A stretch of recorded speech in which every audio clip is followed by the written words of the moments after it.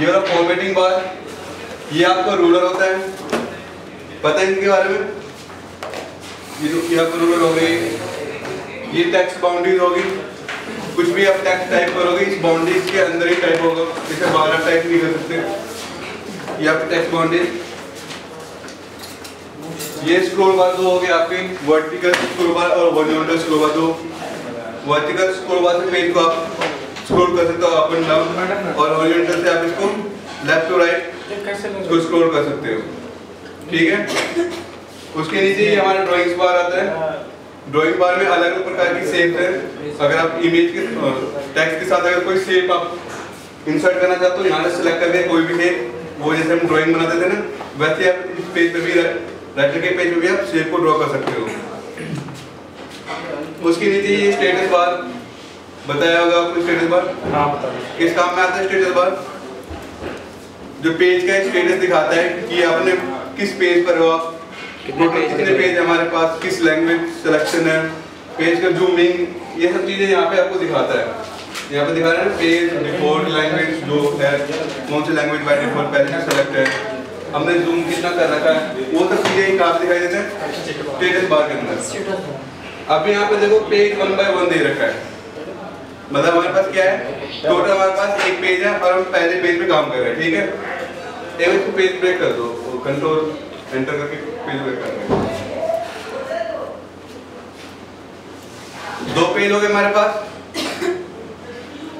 Print layout में क्या होता है, नॉर्मल जो हमारे पास जो पेजेस होते हैं, आप काम करते हो एक पेज आपका भर गया, ठीक है। पेज भरने के बाद ऑटोमेटिक फिर नेक्स्ट पेज आता है, काम करते जाते हो, फिर पेज भर गया, फिर नेक्स्ट पेज ऑटोमेटिक वो आते रहता है, आते रहता है ना। एक पेज कंप्लीट होगा, सेकंड पेज कंप्लीट होगा, थर्ड पेज, ऐसे करते पेज आपका यहाँ पे जो स्टेटस बार वो बढ़ते रहता है। यहाँ पे वो जो हमारा है कौन सा है, प्रिंट लेआउट है। लेकिन वेब लेआउट में क्या है, सिंगल पेज होगा, जैसे इंटरनेट का पेज होता है ना, आप लोगों ने इंटरनेट का पेज एक बड़ा सा वाइड चौड़ा होता है, ये नॉर्मल वाइज से सेव देखो कैसा है। लेकिन जैसे आप एक बार व्यू पे क्लिक करना, वेब लेआउट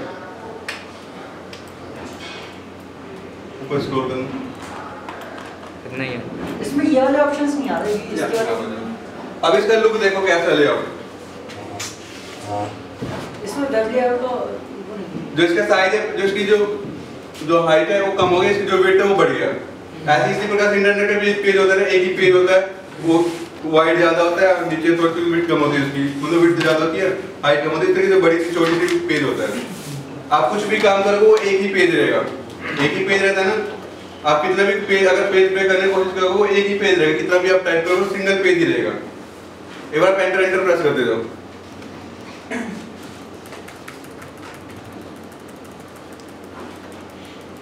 इसके हाइट में बढ़ते रहेगा, लेकिन पेज यहाँ पे एक ही रहेगा। देखो पेज चेंज नहीं हो रहा ना, लेकिन जैसे आप प्रिंट लेआउट पे क्लिक करोगे, प्रिंट जितना होगा जो एक्चुअल जो इसका पेज होगा वो यहाँ पे शो करेगा। प्रिंट लेआउट पे क्लिक करना, यहाँ पर 2 पेज आ गए, ठीक है। आज के इतना आ गए, इसका जो लेआउट है जो हटा है वो भी अलग है, डिफरेंट है। 200 दिख रहा है? वेब लेआउट में थोड़ा सा चौड़ा दिखाई देता है, ज्यादा चौड़ा, और उसके अंदर एक ही पेज रहेगा। ये ऑप्शन इसमें शो नहीं है, किसमें शो नहीं हो रहा? व्यू पे क्लिक कीजिए, हां व्यू क्लिक करना है, सो गो टू जूम, ये वाले ऑप्शंस आ रहे हैं, पेज डिस्प्ले।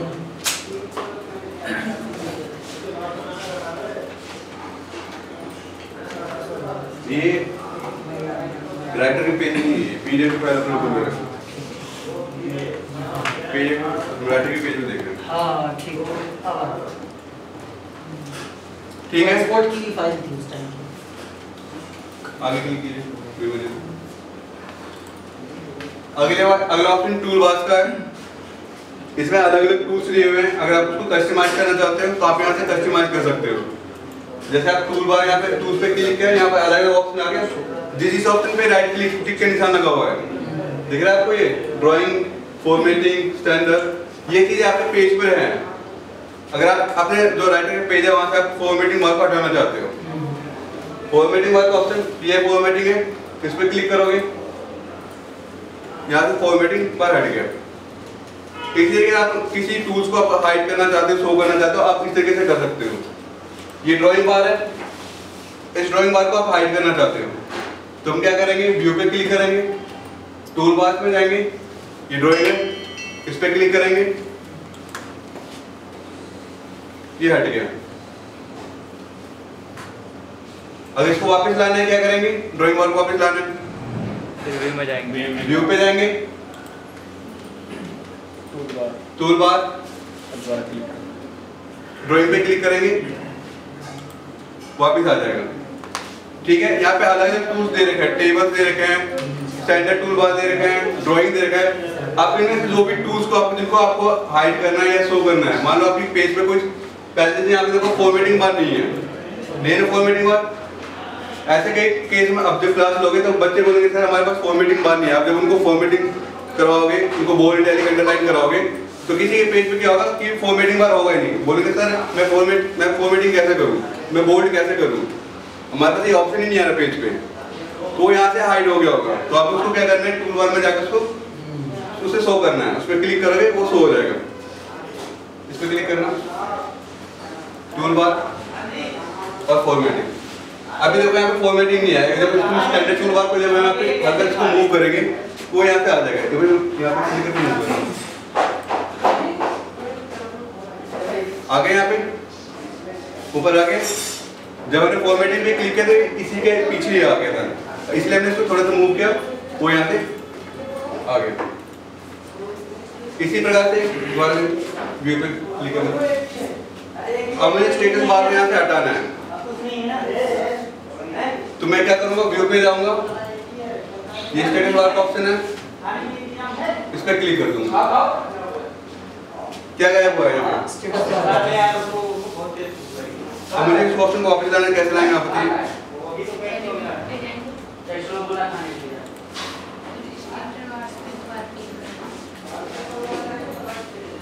आगे समझ में? इस व्यू के अंदर सिर्फ यही चीजें दिया हुआ है, ये क्लिक करना। यहाँ पे ऑप्शन देखिए, status bar, ruler, text boundary. आपको मैंने टेक्स्ट बाउंड्री बता दिया क्या है, पता है टेक्स्ट बाउंड्रीज क्या होती है? जो लाइन है, टेक्स्ट बाउंड्रीज पे क्लिक करोगे ये हट जाएगा। सारे ऑप्शन बता दो सर। रूलर आ जाता है, रूलर, हाँ रूलर है। देखो अभी मैंने क्या किया, यहाँ पे टेक्स्ट बाउंड्रीज हटा दिया। अब यहाँ पे टेक्स्ट बाउंड्रीज है नहीं है ना? टेक्स्ट बाउंड्रीज का क्या यूज है पता है आपको? ओके, बाउंड्री के अंदर ही कोई वर्ड लिखा है। हाँ, कोई वर्ड हम लिखते हैं वो बाउंड्रीज के अंदर ही आता है। इसके आगे भी क्या यूज है पता है आपको? जैसा भी मैं यहाँ पे केवल सामने देख लीजिए सर, केवल सामने देख लीजिए। अभी यहाँ पे क्या है, टेक्स्ट बाउंड्रीज यहाँ पे नहीं है। आप टाइपिंग तो कर सकते हो, लेकिन आगे जो इसकी फीचर्स हैं, जैसे कि आप इंसर्ट मेन्यू में जाओगे, आगे के जो ऑप्शन है इंसर्ट मेन्यू में, अगर आपको हेडर या फुटर लगाना है, हम नॉर्मल आपको जो वर्ड का डॉक्यूमेंट है उसमें आप नॉर्मल लगाते हो तो हेडर फुटर यहाँ को आ जाता है इस तरीके से। लेकिन इसके अंदर लगाओगे तो आपके लिए यहाँ पे टेक्स्ट बाउंड्रीज पहले से हाईलाइट होनी चाहिए। अगर टेक्स्ट बाउंड्रीज नहीं है तो आप हेडर फुटर नहीं लगाओगे। जब आगे के हम एडिट टूल में करेंगे तो आप देखोगे कि अगर आपने बाय मिस्टेक अगर टेक्स्ट बाउंड्रीज यहाँ से हटा रखा है, इसके अंदर जो हेडर फुटर लगा वो अलग तरीके का आएगा। ऊपर यहाँ पे एक अलग से लाइन बनी, एक बार आप क्लिक करो इस पे, व्यू पे टेक्स्ट बाउंड्री जाओ। अभी टेक्स्ट बाउंड्री दिख रही है यहाँ पे। अब मुझे यहाँ पे हेडर लगाना है, तो क्लिक करना इंसर्ट मेन्यू पे, डिफॉल्ट पे क्लिक करो। तो इसमें इस तरीके का हेडर बॉक्स बना हुआ आएगा। आपने अगर किसी ने वर्ड यूज किया होगा तो उसमें बाउंड्रीज, टेक्स्ट बाउंड्रीज में जरूरत नहीं होती इसकी। आप डायरेक्ट हेडर पे क्लिक करोगे, ऊपर यहाँ पे हेडिंग बन कर तो अलग से जो भी टेक्स्ट या इमेज इंसर्ट करना चाहता है वो आप ऊपर कर सकते हो। लेकिन इसके अंदर क्या होगा, आपको इस तरीके से आएगा यहाँ पे हेडर का बॉक्स अलग आएगा यहाँ पे। इसी तरीके से फुटर के लिए भी इसी तरीके का बॉक्स आएगा, लेकिन वो नीचे आएगा, पेज के नीचे। आप उसमें पेज नंबर या कुछ अलग से दे सकते हो। अभी मैं क्या बताया था कि अगर हमने टेक्स्ट बाउंड्रीज नहीं लगाया हुआ यहाँ पे, अगर मुझे टेक्स्ट बाउंड्रीज लगा हुआ है ना, इसीलिए यहाँ पे हेडर दिख रहा है। अब यहाँ पे क्लिक करो, अगर मैं टेक्स्ट बाउंड्रीज को यहाँ से हटा देता हूँ, टेक्स्ट बाउंड्रीज पे क्लिक करना, जैसे टेक्स्ट बाउंड्रीज हटेगा तो हेडर क्या है वो भी हट गया यहाँ पे। इसमें यहाँ पे यूज है, ठीक है। तो अगर बाउंड्रीज हट गई है तो कैसे हटाओ, कैसे वापस लाओगे? फिर से भाई व्यू मेन्यू पे क्लिक करना है, जिस चीज को आप हटा रहे हैं उसी चीज पे आपको क्लिक करना है। ठीक है।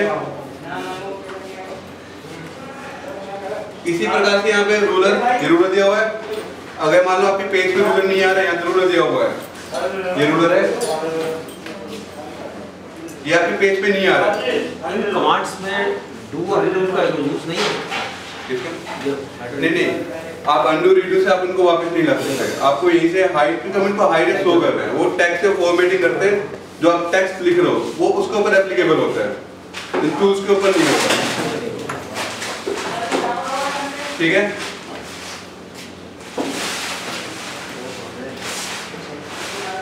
उसके बाद फील्ड सेटिंग और फील्ड नेम, ये वैसे कोर्स में नहीं है, ये एक्चुअली इसके लिए होता है जब आप डेट और टाइम को इंसर्ट करते हो।